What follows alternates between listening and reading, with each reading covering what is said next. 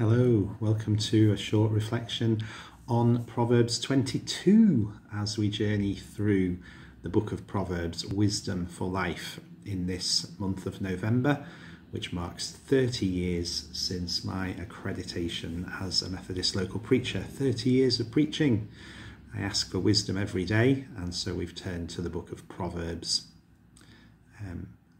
Today, Proverbs 22. A good name is more desirable than great riches. To be esteemed is better than silver or gold. Verse 1. We've already heard a lot in Proverbs about wisdom being finer than gold or silver or rubies or diamonds. A good name, reputation, being esteemed, being well thought of is a precious commodity. I wonder how you reflect upon that in your life. Is that of enough value to you compared to wealth and riches and material possession? Your renown, what people think about you, how people see you, a good name, being esteemed. There's a theme throughout this chapter of rich versus poor, and verse 2 reminds us that the Lord God made us all. Rich and poor have this in common. The Lord is the maker of them all. We were thinking over the last couple of days about weights and measures, and we are equal in the sight of God, and yet the way we live as human beings puts some people ahead of others. And verse 2, I think, is a real verse of wisdom. Whoever we are, wherever we are, however poor, however wealthy, we have one God who made us all and loves us all the same. Verse 4, humility is the fear of the Lord. Humility gets mentioned a lot in the book of Proverbs. This is a path of wisdom, the path of humility, recognising our need for God, our need for others, not thinking more highly of ourselves than we ought, not trusting our own judgment on all things, but seeking wise counsel. And the wages or the benefits of humility are riches and honour and life.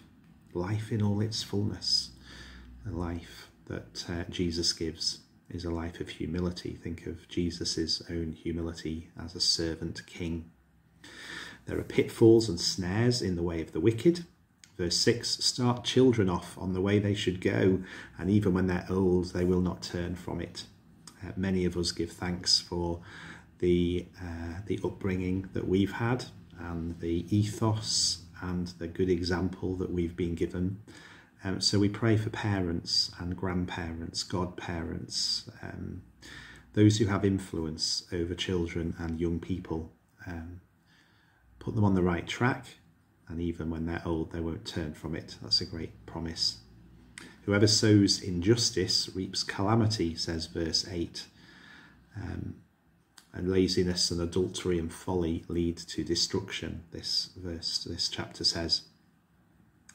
I was drawn to verse 11. One who loves a pure heart and who speaks with grace will have the king for a friend.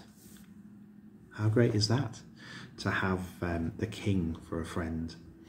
Obviously, what was intended when the book of Proverbs was written might be different to how we interpret that today. Certainly, coming fresh from Christ the King Sunday, it's wonderful to know what a friend we have in Jesus, the King of Kings and Lord of Lords. Whoever loves with a pure heart and whoever speaks with grace has the King for a friend. Oh, that's a great verse. Verse 16, a reminder of our responsibility. One who oppresses the poor to increase their wealth, and one who gives gifts to the rich, both come to poverty, i.e. there's nothing in it for us. In fact, it leads to poverty and destruction for us. But that's an interesting reflection, isn't it? Oppressing the poor to increase your wealth, or giving gifts to the rich, I guess, to increase your wealth, to get favour from the rich. Both are folly, both lead to poverty.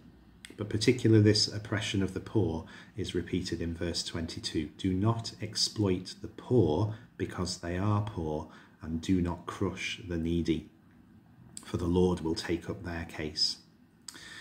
So that's, the real message for me of Proverbs 22 is our responsibility to care for those who are oppressed, those who are poor, those who are needy. Yesterday we were encouraged not to ignore the cries of the poor and the needy, and this is about not exploiting or oppressing the poor by the choices we make and the way we live our lives. This is the path of wisdom, the way of living wisely. The last part of the Proverbs 22 takes us into a little section of a series of words of wisdom or messages of wisdom. And the message is that we pay attention, turn our ears to wisdom, apply our hearts to wisdom, have wisdom ready on our lips. I'm teaching you today, says the writer, so that you may trust in the Lord. Verse 19. Remember, trust in the Lord with all your heart. Lean not on your own understanding. Avoid hot-tempered and angry people. Be careful not to get caught in pledges or partnerships that might lead you into poverty. Be careful not to move ancient boundary stones set up long ago. And all who are skilled get to work for the king. I think there's a lot of promise in this chapter and a lot of challenge for us in the way we live our lives in humility, seeking a good name, to be esteemed, to be renowned. What for? For not oppressing, not exploiting the poor, showing grace and kindness wherever possible. Proverbs 22, plenty to think about as we walk the way of the Lord, the way of wisdom, wisdom for life. Join me for Proverbs 23 very soon. Take care. God bless you.